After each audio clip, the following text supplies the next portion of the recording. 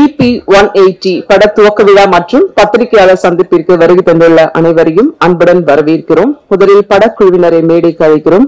தயாரிப்பாளர் அதுல் போசுமையா அவர்கள், please come sir. Co-producer Prateek கரேஷ், ஹைரன் Patel, Rajesh Thakur, please come on the stage. இயக்குனர் திரு பாக்யராஜ் அவர்கள், அறிமுக இயக்குனர் JP அவர்கள், Tanya Ravichandran, Daniel Balaji, Aruldas அவர்கள், இசையமைப்பாளர் ஜிப்ரான் அவர்கள், ஒளிப்பதிவாளர் ராமலிங்கம் அவர்கள், எடிட்டர் இளையராஜா, ஆர்ட் டைரக்டர் மோகன், ஸ்டண்ட் ராம்குமார், டான்ஸ் ஹரிகுமார்,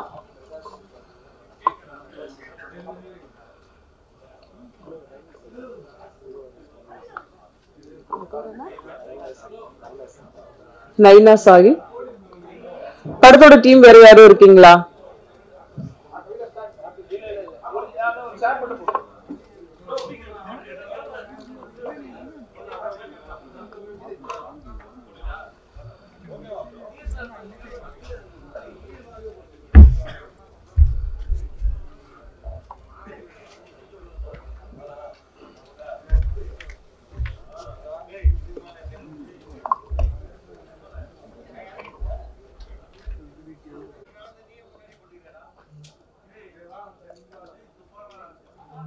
தயாரிப்பாளர் அதுல் போசுமையா பத்தி பேசணும். இப்ப ஆக்சுவலி போசுமையா சார் பத்தி பேசணும்னா, குஜராத்ல பிரபல தொழிலதிபரா இருக்காங்க.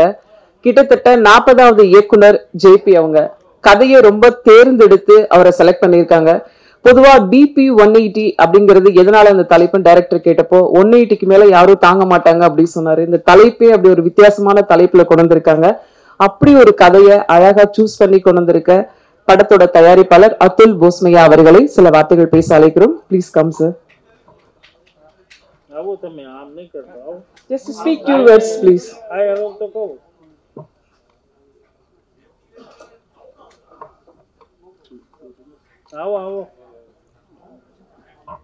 Just to say hello. Thanks for coming, media people. Okay. Hello everyone. I can't speak Tamil and English, so sorry. Thanks for coming, media people, sir. Thanks for coming, media. Okay. Yeah. Sit down. Audio லான்ச்ல நிறைய பேச வச்சிடலாம். அதுக்குள்ள நிறைய தமிழும் கத்துக்குவாங்கன்னு நினைக்கிறேன். Thank you so much sir. நிகழ்ச்சியின் முதல்ல நாம் பேச அழைக்கிறோம். வாகை சூடவா தொடங்கி வரிசையான வெற்றி படங்கள் பாடல்களை தந்தவர். ஆடும் மரங்கள், வீசும் காற்று, பாடும் பறவைகள், அத்தனைக்கும் மனிதர்கள் இதயம் தொட்ட பாடல்கள் தந்த இசையமைப்பாளர் திரு ஜிப்ரான் அவர்களை பேச அழைக்கிறோம்.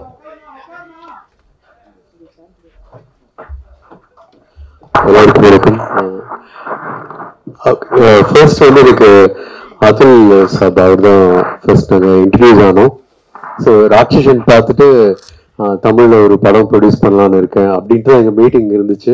அண்ட் அதுக்கப்புறம் ஒரு ஸ்கிரிப்ட் ஒன்று ஓகே பண்ணியிருக்கேன், நீங்கள் கன்ஃபார்மாக கேளுங்க அப்படின்னு சொல்லிட்டு JP அனுப்பிச்சாரு. அண்ட் அவர் ஓகே, நான் வந்து ஓகே ஒரு எப்படி இருக்கும் என்ன ஒரு ஐடியாவும் இல்லை. அவங்க குஜராத்லேருந்து வந்திருக்காங்க, ஒரு கதை ஓகே பண்ணியிருக்காங்கங்கும் போது ஒரு ஒரு ஒரு டயலமால தான் நம்ம ஆக்சுவலி இந்த மீட்டிங் ஹேப்பன். மிஷ்கின் சாரோட அசிஸ்டன்டோடனே ஓகே ஒரு ஒரு கான்ஃபிடென்ஸ் இருந்துச்சு. பட் கதை சொல்ல சொல்ல இன்ஃபேக்ட் அந்த டைட்டில் வந்து ரொம்ப ஆப்ட். ஆக்சுவலி இதுக்கு முன்னாடி வேற டைட்டில் வச்சிருந்தாரு, பட் இந்த டைட்டில் வந்து ரொம்ப ஆப்டான டைட்டில். ஃபர்ஸ்ட்ல இருந்து எண்ட் வரைக்கும் பயங்கரம் ஃபோர்ஸ்ஃபுல்லா போகும். அண்ட் அதே கான்ஃபிடென்ஸ்ல இப்போ படமும் ஸ்டார்ட் பண்றோம். அண்ட் முடிச்சுட்டா இன்னும் கான்ஃபிடென்ட்டா நிறைய பேசலாம். ஸோ வெயிட்டிங், உங்க சப்போர்ட் தேவை. தேங்க்யூ. படத்தில் முக்கிய கதாபாத்திரத்தில் நடிக்க உள்ள நைனி சாய் அவர்களை சில வார்த்தைகள் பேச அழைக்கிறோம்.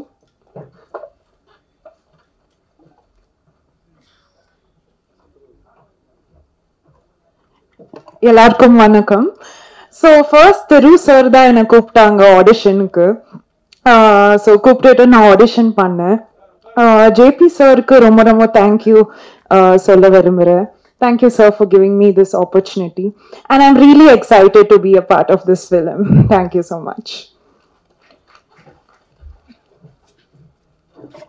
அடுத்ததாக தமிழ் சினிமாவில் பெரும் நட்பு கூட்டத்தை வைத்திருப்பவர், அடிதடி முதல் அனைத்து கேரக்டர் எந்த கதை பாத்திரத்திற்கும் பொருத்தமாகும் அண்ணன் அருள்தாஸ் அவர்களை சில வார்த்தைகள் பேச அழைக்கிறோம்.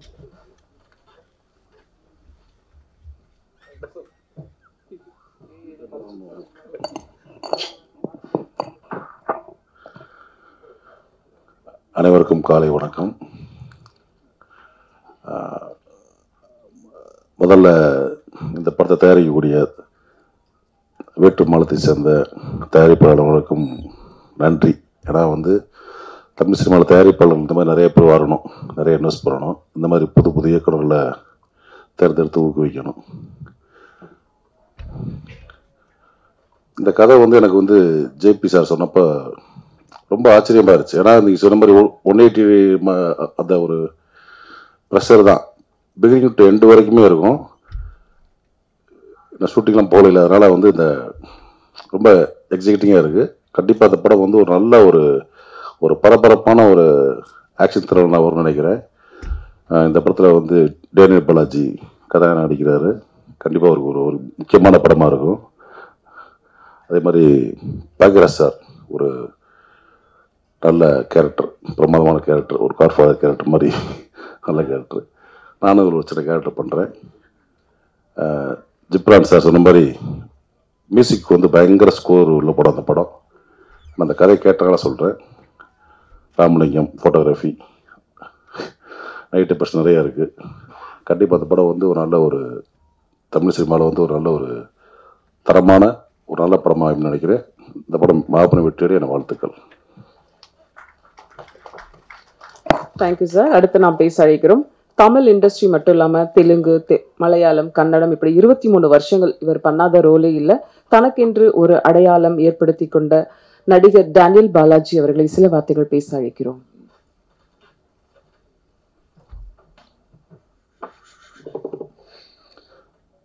எல்லோருக்கும் வணக்கம். Thanks to the producers and director. ஆக்சுவலாக என்ன சூஸ் பண்ணதுக்கு எப்படி சூஸ் பண்ணாங்கன்னே தெரியல எனக்கு. அண்ட் அண்ணன் சொன்னார் நான் கதாநாயகன் தெரியல. ஆக்சுவலாக இது ஒரு ஃபீமேல் ஓரியன்ட் சப்ஜெக்ட். கதை கேட்ட உடனே நான் சரி இந்த கதையில் நடித்து எப்படி அந்த ஃபீமேல் ஓரியன்ட் மேல் ஓரியன்டாக மாற்றணுன்ற ஒரு சேலஞ்ச் இருந்தது. ஸோ அது பண்ணுறதுக்காக இந்த படம் கண்டிப்பாக பண்ணணும் அப்படின்னு சொல்லிட்டு ஒத்துக்கிட்டேன். All the best. And thanks for the direction team and camera team and everybody. நன்றிண்ணா. இந்த படத்துல நடிக்கக்கூடிய நடிகர்கள் எல்லாமே மிக தேர்ந்தெடுத்து கரெக்டான ஒரு பொருத்தமான நடிகர்கள் தான் படத்துல பயன்படுத்தியிருக்காங்க. அடுத்து நாம் பேச அழைக்கிறோம்.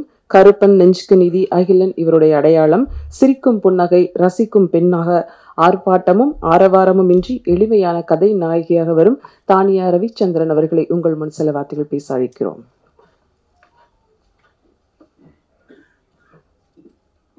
எல்லாருக்கும் வணக்கம். வந்ததுக்கு எல்லாத்துக்கும் நன்றி. And thank you all for coming. So இது ஜேபி சாரோட direction and Atul India movies ப்ரொடக்ஷனில் ஆரம்பிக்க போகிற படம். ரொம்ப புது role and it's a crime thriller. ரொம்ப எக்ஸைட்டிங்காக இருக்குது ஆக்சுவலி ஷூட் போகிறதுக்கு. And I am excited to work with Bhagyaraj sir and Daniel Balaji sir. So thank you again. கண்டிப்பாக உங்கள் சப்போர்ட் தேவை. தேங்க்யூ. அடுத்து நாம் பேச அழைக்கிறோம்.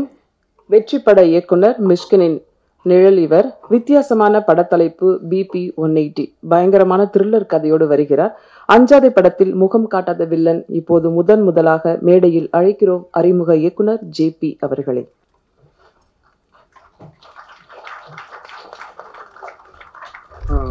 சார் எல்லாருக்கும் வணக்கம். மேடையில் அமர்ந்திருக்கும் திரு பாக்யராஜ் சார் அவர்களுக்கும் என்னோட டேனியல் பாலாஜி சார் அவர்களுக்கும் கொஞ்சம் நர்வஸாக இருக்குது. ஏன்னா ஃபர்ஸ்ட் ஸ்டேஜ். தானியா ரவிச்சந்திரன் அவர்களுக்கும் பேக்ரவுண்ட் ஸ்கோரில் கலக்கும் ஜிப்ரான் சார் அவர்களுக்கும் அருள்தாஸ் சார் அவர்களுக்கும் என்னோட மனைவி மாதிரி இந்த படத்தில் ஒர்க் பண்ண இருக்கும் ராமலிங்கம் அவர்களுக்கும் ஆர்ட் டைரக்டர் மோகன் அவர்களுக்கும் ஸ்டண்ட் மாஸ்டர் ராம்குமார் சார் அவர்களுக்கும் நைனா அவர்களுக்கும், ஹரி டான்ஸ் மாஸ்டர் அவர்களுக்கும், எல்லாருக்கும் இந்த இந்த காலை பொழுதுல இந்த ரொம்ப டென்ஷனா இருக்கு. அதுதான் ஃபர்ஸ்ட் ஸ்டேஜ். எல்லாருக்கும் நன்றி தெரிவித்துக் கொள்கிறேன். மற்றும் பிரசன்ன ஊடக நண்பர்களுக்கு, நீங்க இல்லைன்னா நான் இங்க நிற்க முடியாது. அதனால உங்க சப்போர்ட் தான் எனக்கு வேணும். இங்க எல்லாரும் வந்ததுக்கு ரொம்ப நன்றி. என்னன்னா, இங்க என்னோட குருவை பத்தி பேசணும். நான் மிஷ்கின் சாரோட மாணவன்.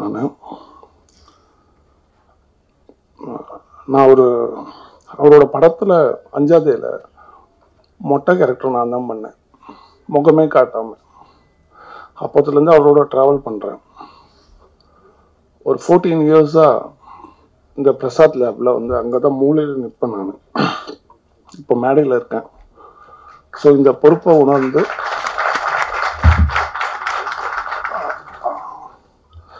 இந்த பொறுப்போட இந்த படைப்பு இருக்கும்.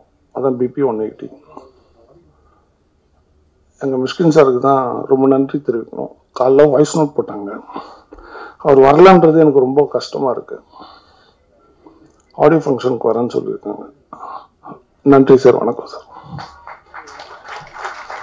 டீம்ல பல பேர் பிசாசு மாதிரி வேலை பார்த்திருக்காங்க. அதுல ஒருத்தர் JP வந்திருக்காங்க. இன்னும் நிறைய பேர் இந்த அரங்கத்துக்குள்ள இருந்திருக்கலாம். ஒவ்வொருத்தரா வருவாங்கங்கிற நம்பிக்கை இருக்கு. நிகழ்ச்சியில அடுத்து நாம் பேச அழைக்கிறோம். சினிமாவிற்கு வருபவருக்கும் வந்தவர்களுக்கும் நம்பிக்கை தருபவர், எளிய கதைகளை தந்து எல்லார் மனசிலும் நிறைந்த தமிழ் திரையுலகின் பாசமுள்ள படைப்பாளி திரு K. பாக்யராஜ் அவர்களை வாழ்த்தி பேச அழைக்கிறோம். இந்த தலைமுறையினருக்கு வாழ்த்துவதோடு மட்டுமல்லாமல் இந்த படத்தில் ஒரு முக்கியமான கதை ரோலும் நடிச்சிருக்காங்க சார். வாங்க சார்.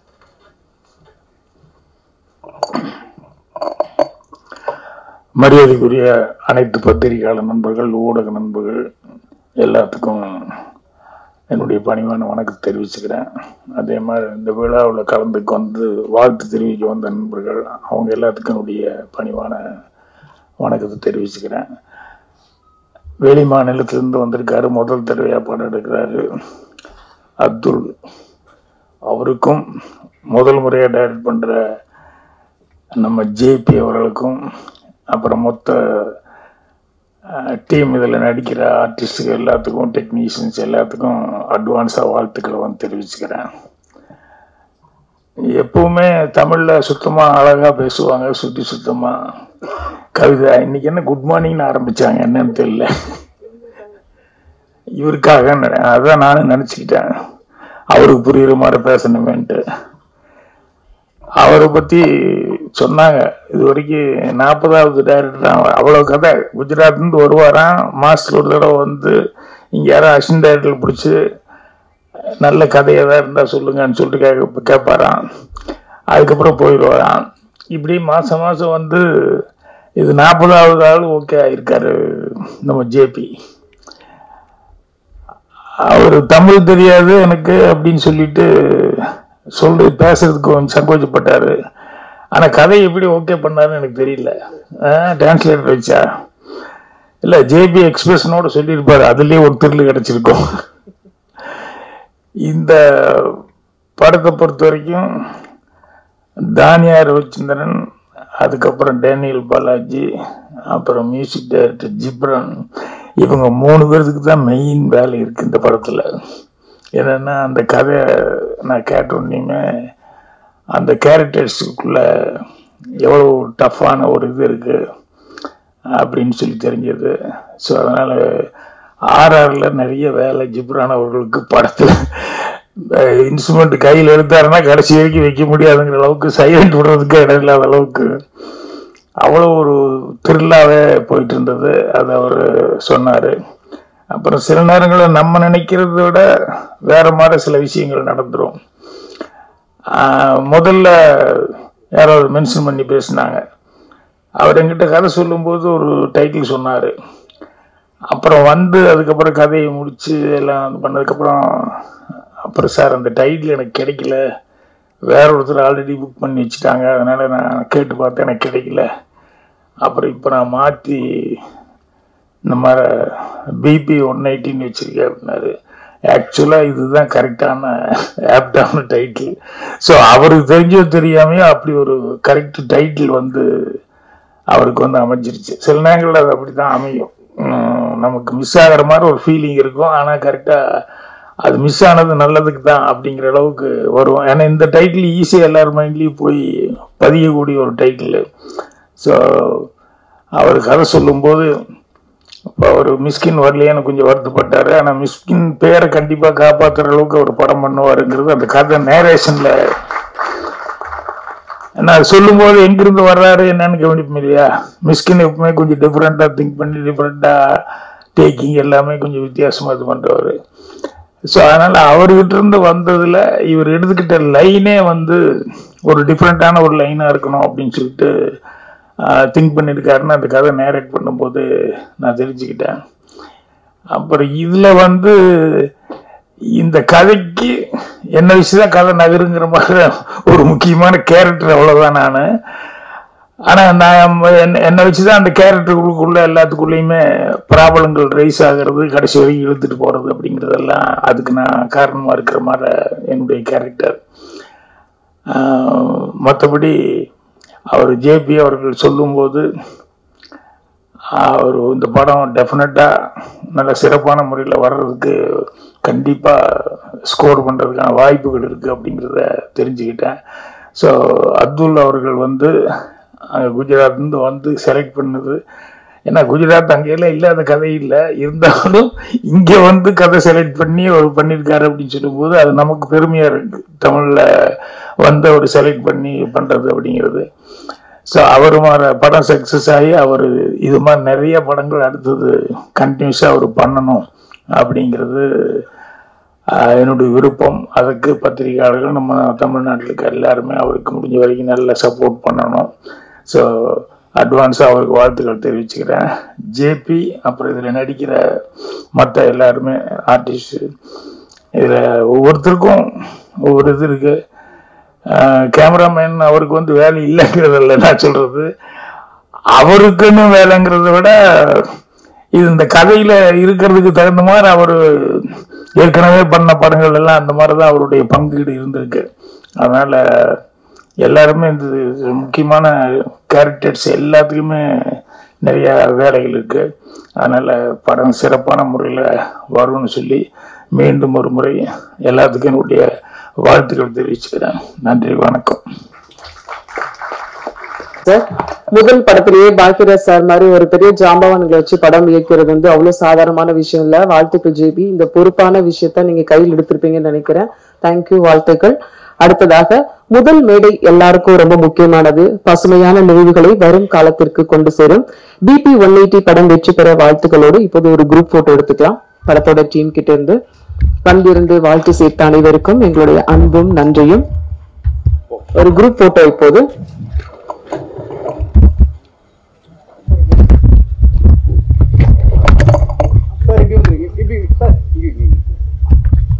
எங்க போடுறீங்க?